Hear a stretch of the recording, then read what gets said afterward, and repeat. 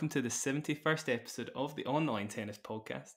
It's me, Jack, as always, and today I am very delighted to tell you I am joined by Mr. Gill Gross. How you doing, Gill? I'm good, Jack. Great to be on with you. Thanks very much for coming on. Gill, of course, works in Tennis Channel, tennis analyst extraordinaire, paving the way for guys like me. Really a big fan. I'm sure you'll love what he's got to say today. Of course, today's show is, in fact, of course, there's been two tournaments on, but Gil is here to talk exclusively about the Paris Masters. So we've got a whole bumper-sized episode on that one tournament. Doesn't happen often on online. As always, please like and subscribe if you're on YouTube, etc. All that jazz. Gil, I'm happy to dive right in. In the first place, I want to start. Big story this week. Kind of got lost among all the other stories that were going on by the end of the week, but right at the start of the week, we had Gilles Simon retiring from the sport.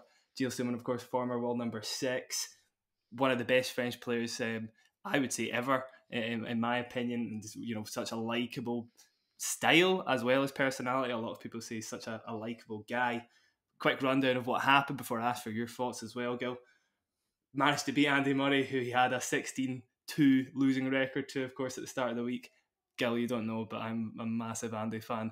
It was bittersweet because obviously it was lovely to see Simon's story keep going, and the fact that it was against Andy of all people, the guy he'd just always lost to in the biggest matches. Fine. I kind of forgot about the fact Andy had double faulted twice in the final game, and forgot about the fact that Coulter had beaten him last year at the same tournament, 7 match points, etc. Quite brutal. Simon continues. That was all I was thinking about. Then against Fritz, of course, that was, I loved that. I like Fritz as well, but I didn't have any stakes in that.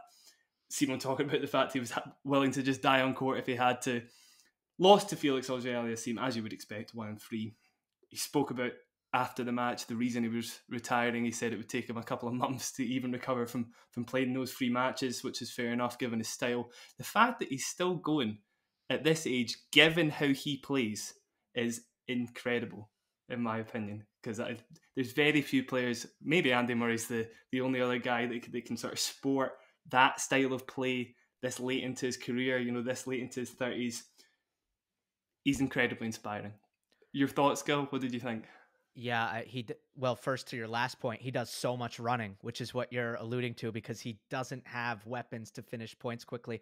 At the same time, he reminds me just a little bit of Federer in the sense when you watch him move, it looks almost easy on the joints. There's a fluidity to the movement that I think he has more so than Andy Murray, where it doesn't look like anything is, hard cuts and high impact. It's very, great anticipation and light on his feet almost. So yeah, tons of running, but I also think he had a way of moving that kind of preserved his body. With Simone, though, and his play style, I mean, that's what's mostly going to stand out to me about him and remembering him, is because he's the kind of guy who, when I was first watching tennis, for anyone who's listening who doesn't know, I'm on the younger side. So when I first started watching tennis, Simone was a top 10 player. And even to an untrained eye, to a newer person watching the sport, you can see, oh, there's different ways to win. There's different ways to play. The way this guy is going about trying to win looks totally different from how Jo-Wilfried Tsonga is trying to play.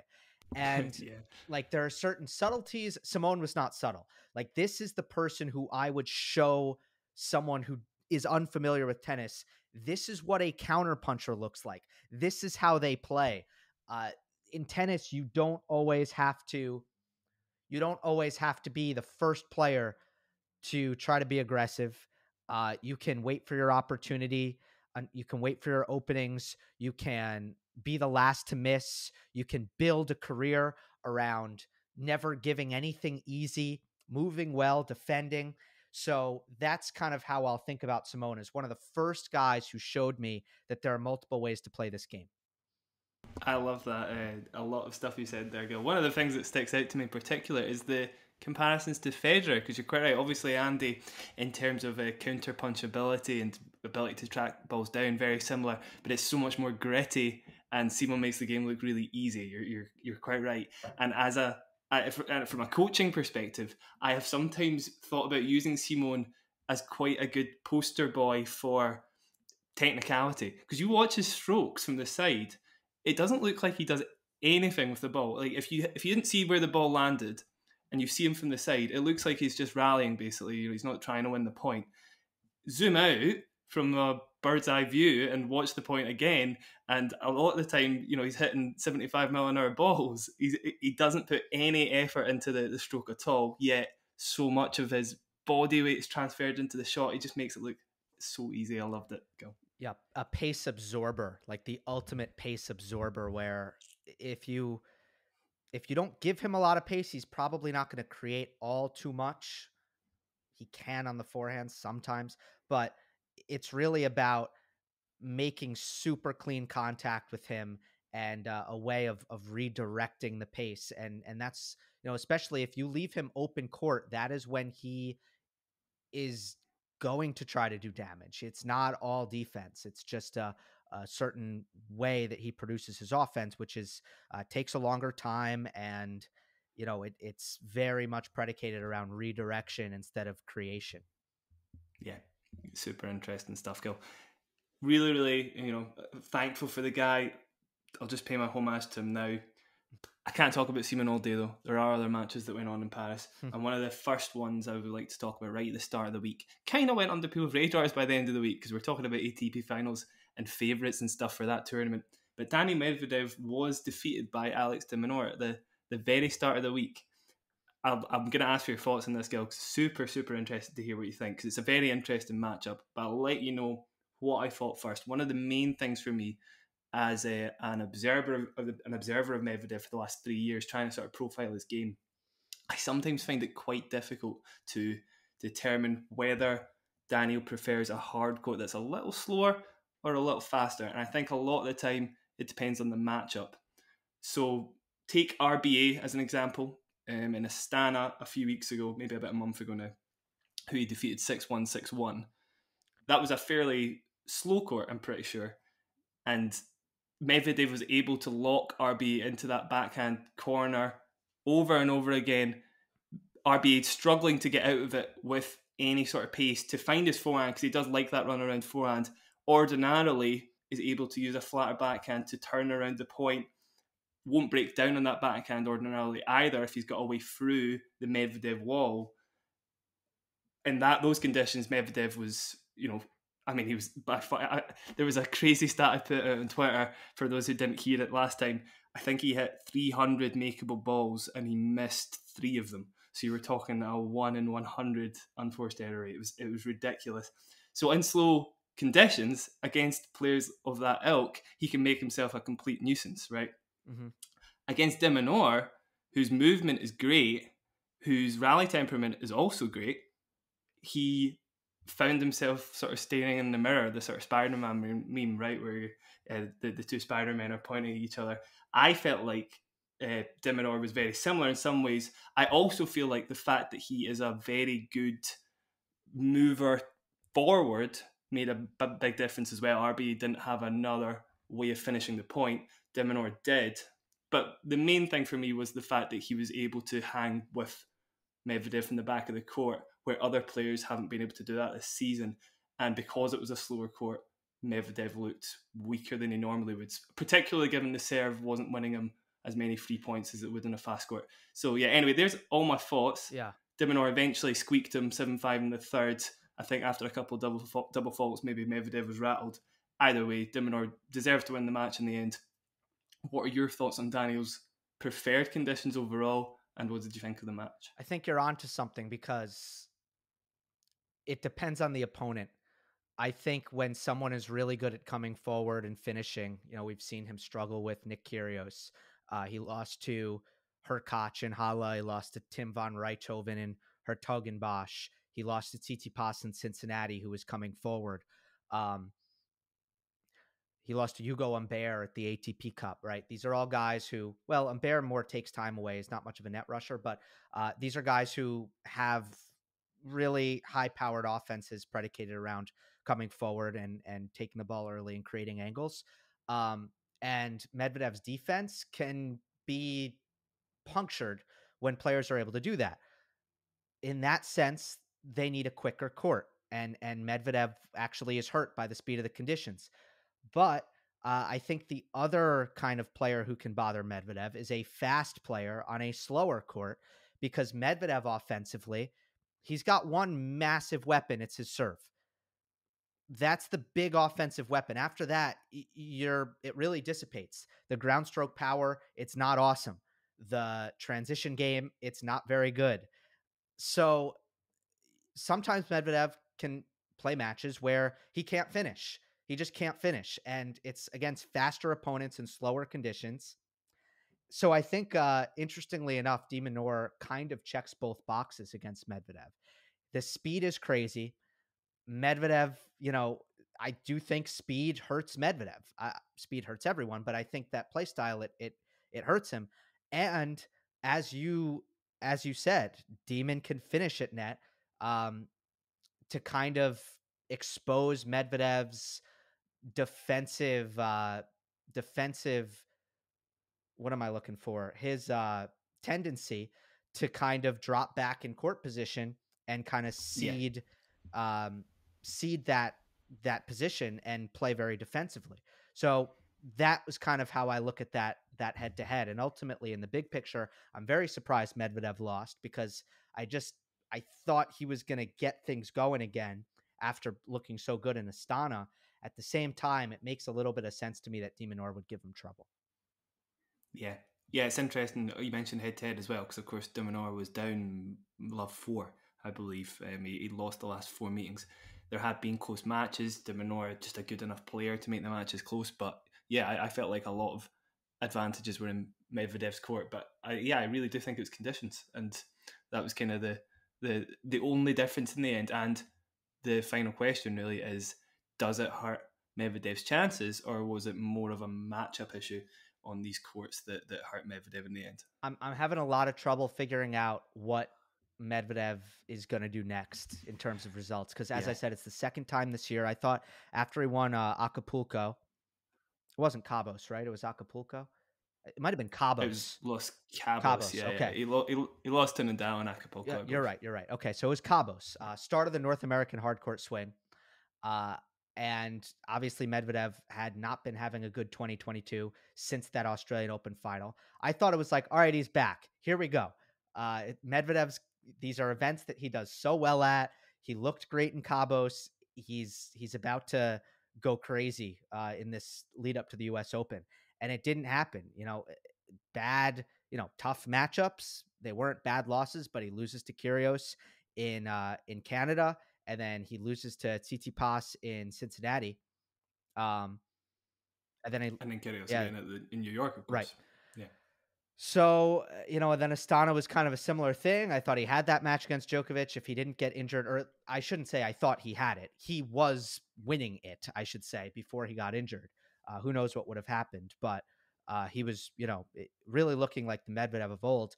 And now he comes in and loses to de Minaur. Yes, there are things that de Minaur can do to trouble him. At the same time, de Minaur had never, he has a terrible record against top 5 players. He had never beaten a top 5 player. So it's not the best loss in that respect. Going into the finals, he's one of the biggest wild cards in terms of, I don't really know what we're going to get out of him. I tend to think he can have a very good ATP finals. Who would underrate him after 2020, right? When he went in that crazy run of like 10 top 10 players in a row or something, right? He hadn't done anything before Paris. Then he wins that. He goes into the ATP finals, sweeps it, goes into Australia, continues the streak up until Djokovic beats him in the final. Sometimes he just, exactly, I know what you mean. So it's really difficult to know where he stands. Conditions wise, if it plays as fast as last year, again, this is what's quite interesting, because in certain matchups, I think that would suit him. Maybe Novak. Actually, I think he would be better on a slow court with Novak for me. I agree. Because it's Novak that likes to play offense against him, so that might hurt him, actually. Yeah, I think in most matchups, though, it helps. The speed is a good thing for him. Most of them. Yeah. Because I do think it really requires some a lot of excellent net rushing and transition play on a quick surface to beat him. Yeah, I'll leave Medvedev in that note. Good thoughts there, Gil. This is one I know you've got plenty of thoughts on, so I'll get you to chime in a second. Rafa's lost to Tommy Paul. I saw your video on it, Gil, so I will ask you to repeat a few things if that's okay. Really, really interesting stuff. So first thing I'll say on it, basically, Tommy's win was exceptional first. You know, obviously he had that win against Alcaraz earlier in the year. This isn't so much a flash in the pan, even if Rafa was a little injured. We all know Rafa can do crazy stuff even when he's injured, right? So this is still, you know, he still had to go out and win the match, even if he got the breadstick in the final set. Tommy's ability to come forward. You were talking about this. You were talking about Tommy's forehand inside out in particular, and his ability to attack Rafa's forehand, which a lot of players maybe miss tactically sometimes going into a match with Rafa. They maybe don't know when to go into the forehand so much. I think he actually went into the forehand the majority of the time, right? But yeah, in general, you were talking about Stockholm last year, and I remember that amazing run. His transition game and his ability to come forward, he's got such a polished net game. It's really, really, really good. I was blown away again by how he pulled off some stuff against Rafa in this match. I'll ask you about that in a second, but also Rafa's serving. You had a few thoughts on that, right? And how the injury might possibly be affecting that. You were talking about slice on his serve, a little bit more slice and stuff like that. Is that right? Could you elaborate on that? Yeah, in general, the serve looked pretty good, but there's also certain adjustments that Rafa made at Cincinnati when he came back after the ab injury in Wimbledon and the U.S. Open, where he brought his toss down and he was putting it more out to his left. He was hitting more of a slice second serve. He felt that it would put less strain on his abs by bringing the toss down and putting it out to his left. Of course, you know, you can't really hit that normal kick spin if you're tossing it out to your left as a lefty. You're really stuck with the slice. So there were some positives for Rafa in terms of how well he served. I thought the average speeds were pretty good in general. He was getting decent purchase off of his serve, and I did think the toss was maybe back to a more normal height compared to what we saw at the U.S. Open.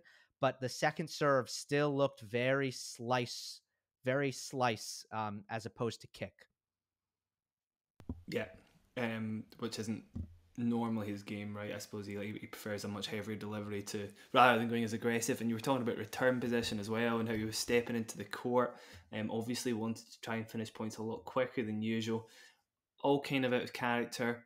Maybe a few red flags going into the ATP finals. Changing up his game to suit at the same time, you know, it shows you how good a player Rafa is, right? That he can completely rip up the playbook and come up with something completely different just to work with this injury, I guess. So he's a little bit of a wild card for me as well. Obviously, he's never won. I mean, he's won one indoor title in his career or something like that.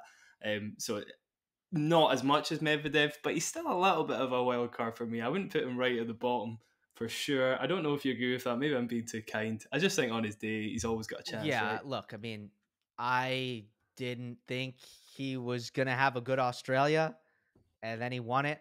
So there's a certain gun shy approach where like you just don't want to say he's coming into this tournament, no form, you know, he doesn't have a chance. Yeah, I totally get that. At the same time, it just, I was gonna say he went into the French Open with a gammy foot as well, of course, and he won that. Yeah, exactly. He I didn't pick him to win after Rome. I didn't pick him to win the French either.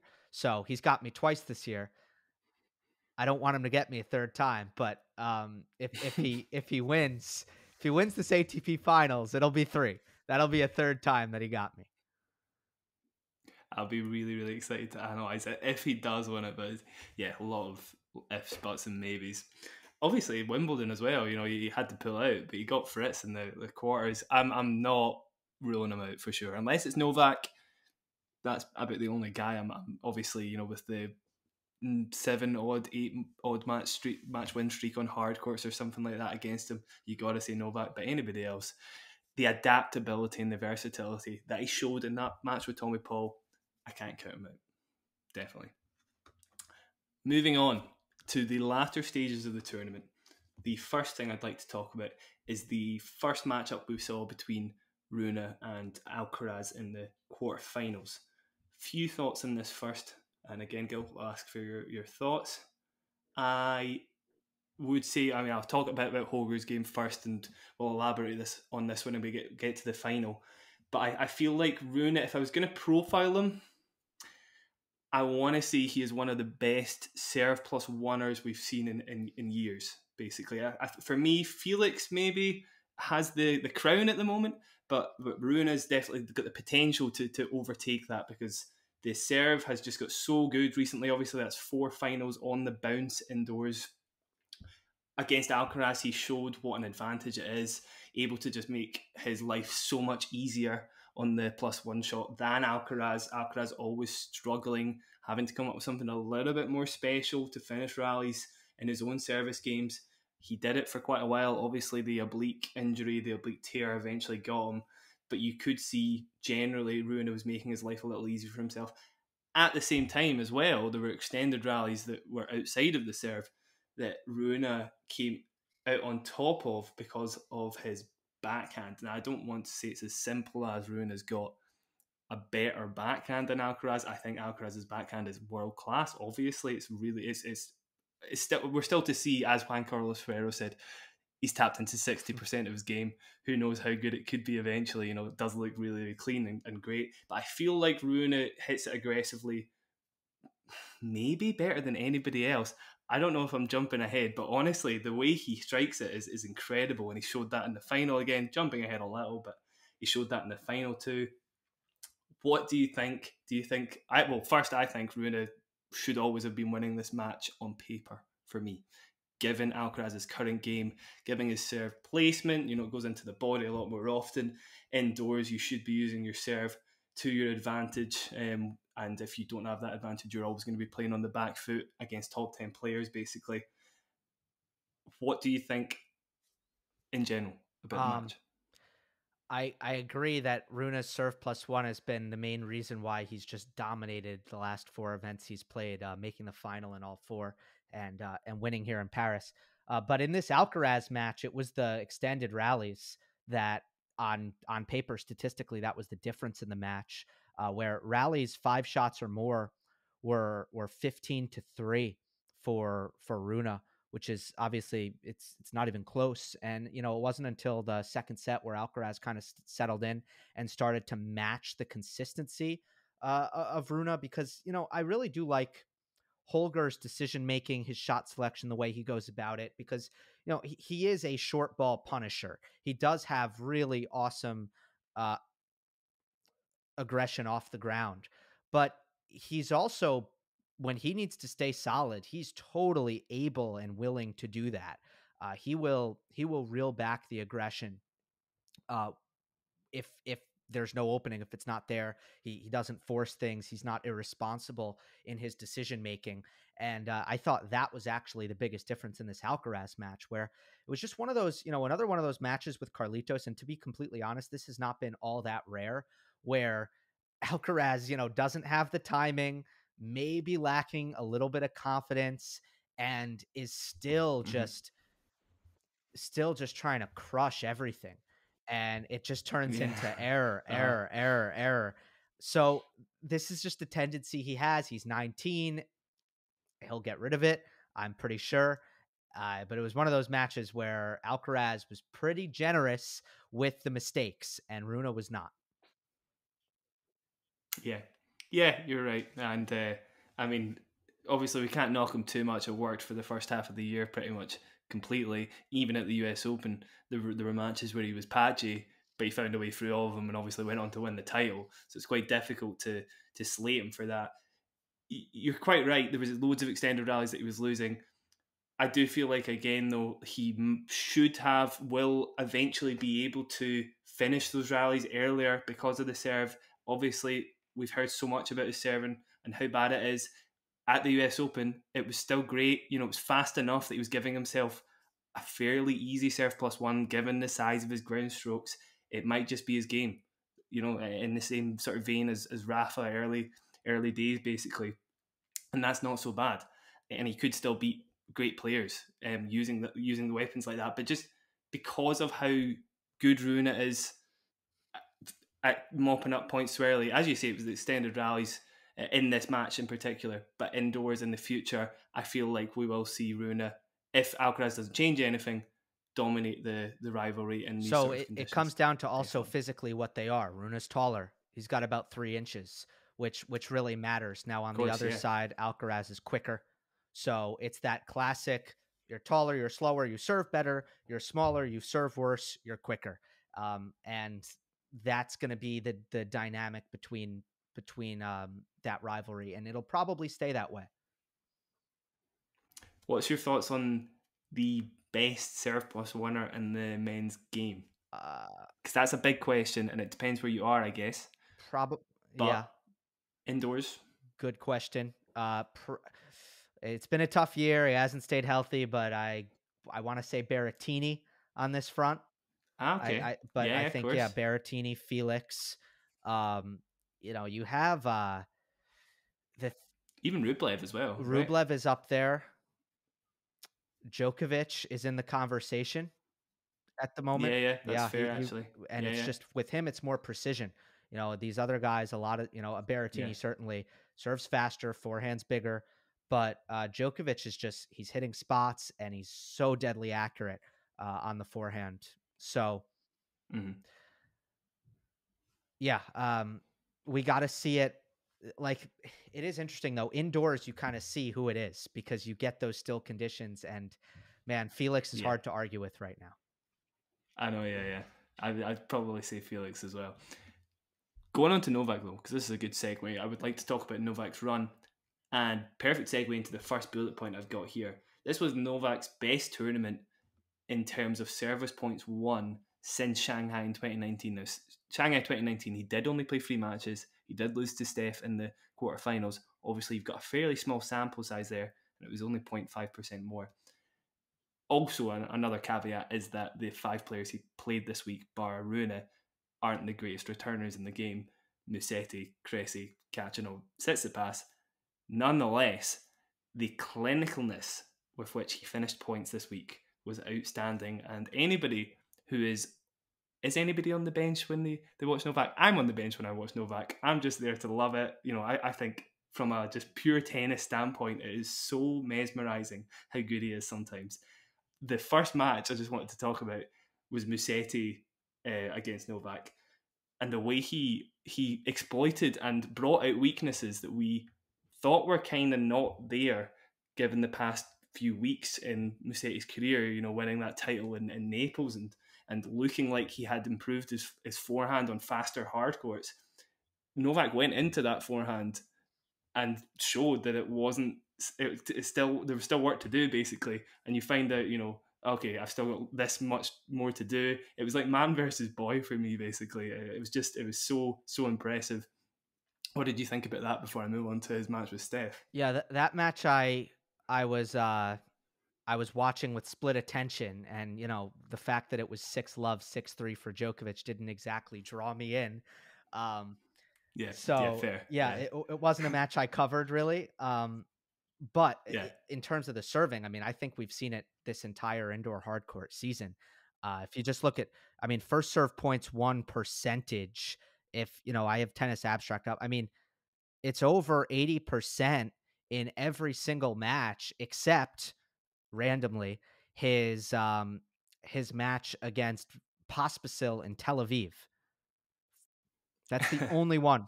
Bizarre. So that's what I was going to say. The Paris service points won percentage is 77%, which you'll be aware the insanity of the height of that number obviously is mad. That's a good percentage for first serve points won over the course of a tournament, not total service points Yeah. won. Just insanity. It's The only so thing good. is that Cressy match really can skew it. Yeah, yeah. I mean, I think Cressy won like 6 return points or something like that, right? Loads to say about Steph. Anyway, I'll dive straight into that. That match was great. Probably the match of the Rune was great as well. Actually, second or first for me for sure. If you've not seen it, go check out the highlights. In fact, Rune definitely, because the first set, Tsitsipas ended up winning like 1 return point, sorry, for the first set. And that went on till about 2-all. It just looked like it was the same old, same old. The last 2 times Novak had played Tsitsipas on a hard court, Tsitsipas hadn't broken his serve. Generally, Novak was starting to dominate this matchup with ease pretty much every time, getting through service games so easily and, just finding the odd service break. 6-3, 6-4 was the scoreline we predicted in the popcorn tennis community beforehand. A running joke for Novak, given it's like the scoreline he always goes for. I think he's had 3 finals against Tsitsipas, by the way, that have ended 6-3, 6-4. Wow. Anyway, after that, Steph comes out of nowhere, a couple of backhand returns, completely out of character, of course, because the backhand return generally was the place Novak could go to for a little bit of safety when anything got a little squeaky against Tsitsipas, maybe just getting unreturnable. But 2 backhand returns to get the first break of serve for Tsitsipas. That kind of continued for the rest of the second set, also getting another one at the end of that. At the same time, the third set kind of went back to, normal service resumed. Again, Steph only able to get the 4 return points throughout that set. However, tapping into the sort of top 10 player that he is, the reason he's there, such a good sort of early point aggressor with this serve, and particularly the forehand, which he's able to do anything with, able to come forward against Novak where he hadn't been so intent or purposeful in previous matches. So good at going down the line with the forehand and then coming forward. Obviously one of the best transition games, net games in the top 10 probably. But the tiebreak. In fact, your thoughts first before we go into the tiebreak, because the rest of the match is quite interesting. For me, those backhand returns, Gil, I don't know if you agree, but they felt more like a flash in the pan than a complete sort of rerouting of Tsitsipas's matchup with Djokovic. Agree. I mean, all you got to do is look at the first set return stats and the third set return stats. It was one of those third sets where it was close, but easy hold Djokovic, difficult service game Tsitsipas, and so on and so on and so on. Novak didn't, I think he got a little passive, and to Tsitsipas's credit, under pressure on his service games, he was able to take advantage and win a lot of those baseline rallies where Novak wasn't really taking initiative, and Tsitsipas was able to, play some really good points in there to just continue to hang on to his serve up until the tiebreak. Yeah. And the tiebreak, what were your thoughts on that out of interest? Well, I thought, as per usual, the Tsitsipas backhand let him down. And then there was this, really crucial Djokovic scramble at 4-5 that I talked about on Twitter and led to a lot of discussion. So we can get into that. But Tsitsipas had two backhand trades where, he wasn't under any pressure. It was a routine backhand, and he put it in the middle of the court and got attacked via Djokovic's forehand. So that happened twice. And then there was a third time where Tsitsipas had that same, routine backhand trade, and he missed it. So you're giving up 3 points on your backhand to me. And a lot of people who aren't watching maybe as carefully, they see that as, oh, well, he only missed one backhand. You got to look at the other 2 points where he got attacked, and, that's the backhand losing him a point. And when you watch Tsitsipas and that backhand, you got to watch out for how many balls is he leaving in the middle of the court? How many balls are attackable coming from that wing? Because that's why Djokovic goes there. He's not going there because he thinks he's going to get a million errors. He's going there because he thinks he's going to get something to attack. So to me, 3 points on that backhand, 3 bad backhands cost him. And then he had actually a very good backhand. The score was 4-5 in the tiebreak. And Djokovic was in his forehand corner defending. Instead of going cross court to the forehand, he goes down the line to the backhand, and Tsitsipas actually hits a really good one cross court into the open court, gets the short ball, and Djokovic is recovering out of his backhand corner, but instead of actually recovering, he looks like he's going to recover. Instead, he stays in the corner. Tsitsipas goes behind him, but Djokovic is right there and hits a passing shot. Tsitsipas misses a somewhat easy volley, and then it's 6-4 Djokovic, and he closes out the tiebreak. There's a lot of debate about, like, did Tsitsipas make some sort of terrible error by trying to go back behind Djokovic? I don't think he did. I thought Novak Hmm. did a really good job selling like he was going to run into the open court. The orientation of his hips were completely to the forehand corner, and then he just stopped on a dime. To me, it's just great anticipation, great off-ball movement by Djokovic, and he got him. That's a very good point. I saw your freeze frame actually. I didn't notice that Novak had already. He looked like he was going to set off in that direction, so he gave him the old sort of fake and bake, and left Tsitsipas scratching his head basically. A lot of people saw it, and I didn't explain it on Twitter. I just posted the screen grabs, and a lot of people, it looks like, if you're not looking at Djokovic's hips, it looks like obviously he should take the forehand inside in to the open court. But if you just look at Novak's hips, you see that it looks like he's not going to actually cover the backhand side at all. It looks like he's completely sprinting to the open court into his Yeah, forehand wing. And that's what Tsitsipas saw. That's what he saw. That's why he tried to go back behind Djokovic. so sneaky. I love that. I love that sort of stuff, honestly. And it's the reason Novak is like 15-4 in tiebreaks this year. You know, well, not actually. For me, it's lockdown modes is Novak's like signature tiebreak mode, right? Just refuses to Definitely. miss. We saw 2019 Wimbledon final, right? Is the signature one for that. But yeah, stuff like that, little pieces of micro analysis, Gil. I love that. Really, really good spot. Really interesting. Tsitsipas, obviously, I think on a lot of people's lists now as a maybe for the ATP finals, having won it in the past. For me, you've still got three favourites above him, and they're a fair gap ahead of him for me. You know, Felix, Medvedev, who's still a bit of a wild card, and Novak. I don't know if you agree. Am I harsh? I don't know. Um, I I saw some really good signs there in that match, just in terms of how Tsitsipas was competing. That's been one of the main concerns I think this year is Stefanos, who I generally regarded as like a very hardened competitor who always, gave a lot of effort at all times. There have been moments this year where I just haven't felt that's the case, and that's been eyebrow raising. But this was kind of back to the Tsitsipas, who expects to beat a top player, and I just love the way he competed there. Yeah, I feel you on some of the weaknesses that have been unaddressed. The backhand still being a little bit rough. So ultimately, I agree with you. At the same time, indoor hard courts, that's where because of his serve plus one, he can make some serious noise, more so than when you go outdoors at an Australian Open or a US Open. All his titles on hard courts are indoors. Yeah, very good point, Gil. Very good point. So, okay, I'll revise that a little bit maybe. Closer to Medvedev, but still fourth favourite for me.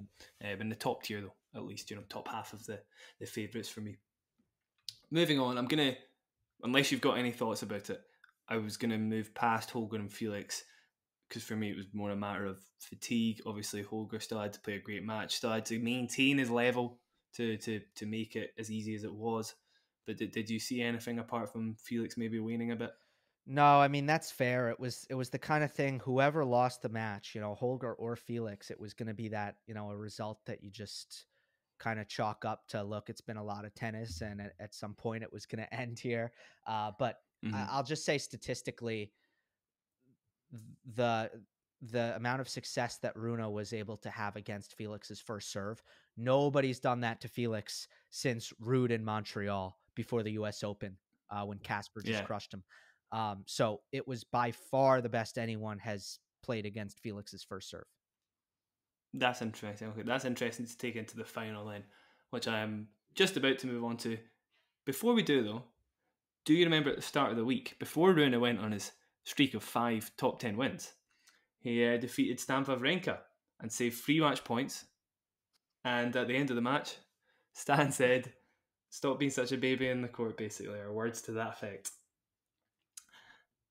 A tiny bit on the drama, Gil. Do you believe there's it's fair enough that Rune gets the stick he does? Do you think the comments from Stan were fair? Yeah, for sure.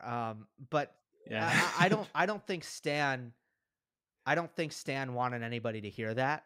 So Ah, I think the way he said it, kind of quiet, close to Rune's ears. I mean, geez, these modern microphones are good that they put on the yeah. court. They are really, really good Yeah. because, if Stan had said that in a manner where he wanted it to be public, I would have kind of said, all right, that wasn't really cool. But I think Stan was legitimately just trying to say that to Holger. Yeah, I don't yeah. think he wanted You're anyone probably to right. hear. So in Yeah. that respect, I give Stan a pass. I also kind of give Holger. I don't look. Holger's not hurting anyone with He's what he's very, doing. oh, yeah. Um, Yeah. so I get why players are annoyed by him with how he carries himself on the court. I think I get it. Um, I gotta, but again, I don't think that's really a bad thing. I think there's a room, there's space for that in our sport. Yeah. No, yeah, you're right. I mean, it's a different personality, right? Gil, it's something else to tap into. It certainly translates to fieriness on the court as well. Hmm. And he seems likable. So, yeah. Back to the tennis, Gil. I would love for you to take the reins on the final first, and then I can give you my thoughts. Just to do a trade. Basically, I've went first on all the other ones. What were your thoughts on the final? Um, well, I thought first of all, Runa's weapons. You talked about his serve +1 earlier. Djokovic and Medvedev, these guys are the ultimate test for players who want to finish points quickly with serve +1 with their return and defense. So I was very intrigued to see, was Rune going to be able to do it against Novak? And the answer was pretty much yes. He won a lot of easy points behind his first serve, which was huge. And it wasn't really unreturned serves because Novak's going to get it back. It was really the +1 that stood out to me, that stood up to Djokovic's defense. So that was the first thing. And then I'd say the second thing that stood out was how many mistakes Novak made when he had opportunities. The love 40 in Yeah. the second set, he Yeah. Forgot about that moment. Yeah. yeah, where it looked like it was going to be a set and a break lead. It wasn't that Novak lost the break points, it was how he lost them. He had an Yeah. overhead at 30-40. He had a pretty easy passing shot at love 40. He missed a return. That was the other one at 15-40. Like, he's actually not asking Rune to do anything Yeah. spectacular there. That was his second missed return of the match, I believe, to put it into Mm. context. So he put every other return into the court bar one, Yeah. and then all of a sudden that one missed return. So you're quite right. Yeah. Luck, I don't know, whatever you want to call it. You have to have a slice of something bizarre to beat Novak in these conditions, right? It was just one of those days. Like, it's going to happen, I think, a couple times a year to a guy like Novak, where it's just nothing could go right in these big moments. And yeah, it Yeah, wasn't one of his better matches in terms of being clutch. Like there were a yeah. lot of head scratchers. Like, I don't know. Remember the volley when he was up 3-1 in he was up 3-1 in the third set, so up a break in the third set, and the game he got broken. Oh my The God, yeah, 30-15, the 30-15 point, he had one of the easiest volleys you can get, and I still don't understand what happened there. He hit it right back to Rune, who is way off the court. Um, so there's a lot of moments like that. yeah. Oh my, Yeah, it was yeah. I know the point. I know the point you mean now. He puts it straight back yeah, to him, right? And correct. you're left scratching your head like, what the? I think that was the same game actually as the drop shot lob combo that should have been an easier lob. So it was a bizarre game from 30 love up 3-1 in the third Yeah. set. It doesn't happen. It just doesn't happen against Novak. So I was left because I tuned in for the first time near the end of the third set at about 3-1, knowing who won the match, and I was like, I must have got that wrong. I must have seen Novak won the match then, and just completely missed seeing it. It was bizarre. It doesn't happen. So you're right on the bigger points. Even though Novak was able to play really well in other points, those sort of slip ups just aren't him at all. One of the most interesting stats I was able to unearth in third sets on hard courts, rarely does Djokovic get broken twice.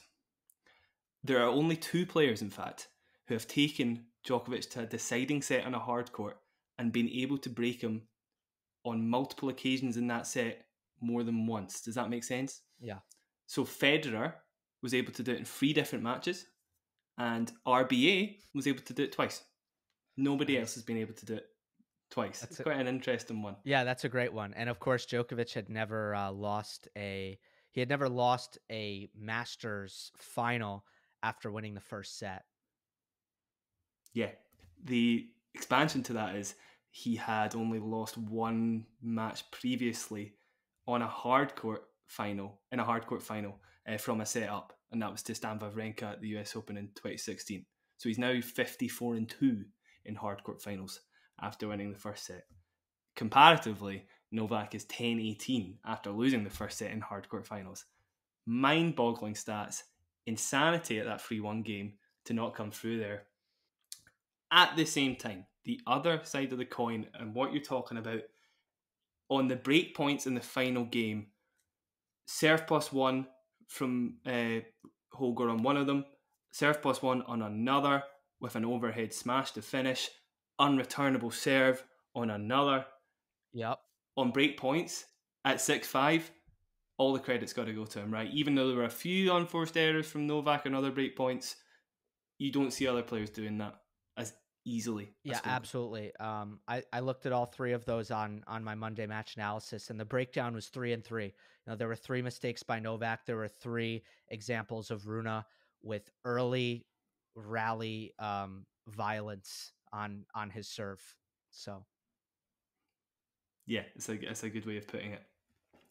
So in the future, this one went to Holger. Is this a fair reflection on how the matchup could play? Or do you think this is maybe a little bit of a flash in the pan and Novak will probably be able to give a higher level in the future? Because obviously if somebody pulls out of the ATP finals, we could see Holger and Novak play again. Well, I think Novak will play a better match almost always. You know, I don't think that was a good night for him. Holger will also get better. He's 19. So yeah, I think that's the best answer I have for that. But I think what's interesting is both of them are pretty difficult players to game plan for, in terms of, like this is their weakness, this is their strength, like this is how you attack. These are the opponents that do well against them. Rune has a similar thing to Djokovic where there's nothing obvious in terms of shortcomings with him. Yeah, definitely, I agree.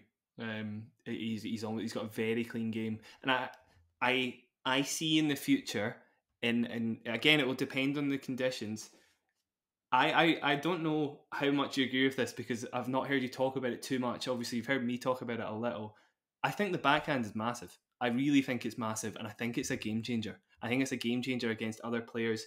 And we saw it a few times, bail him out of really tricky positions in this match. Serve plus 1 backhand winners. Yeah. Occasionally, like 30-all halfway through the third set. I believe Juice as well at 3-4. Mm-hmm. To do that, obviously, is huge. And that was another moment where Novak could have ran away with it, but Holger comes up with the goods. Big one. We saw it in, it was massive, exactly. And we saw it in Stockholm as well against Tsitsipas. The backhand cross-court rallies weren't just like lockdown and waiting for a short ball. He was so aggressive with the backhand. You know, he made Tsitsipas look like he was struggling for time constantly. I feel it's one of the biggest potential weapons we could see in the game. Is that fair, or do you think on a different day, Medvedev, Djokovic's of the world would be able to find errors there? On the backhand? Yes. No, I think it's a huge strength for Rune. It's a really, really awesome shot. There's no doubt. But I do think his peers also have it. Like Sinner and Alcaraz, if you want to look at those guys as his peers, that's the commonality between all 3 of them is you go to that two-hander and you're not safe. You're not safe at all. They can really hurt you on it. And I also really liked in this match, and I think it definitely deserves a shout out in this conversation, is how good his backhand drop shot and his backhand slice was in this third set. Yes. So that to me is why he out backhanded Djokovic in this match is not because, his drive was so overwhelming, but because he was mixing in those drop shots in the slice really, really well. Yeah, like Alcaraz. And it's a shame Sinner doesn't have this in his arsenal yet. Those two players, Alcaraz and Rune, have such big backhands. That's the reason they're able to play the drop shot so handily. Allows him to play it with players on the back foot where other players might not have that privilege as easily, I guess. So it's huge for Alcaraz and Rune.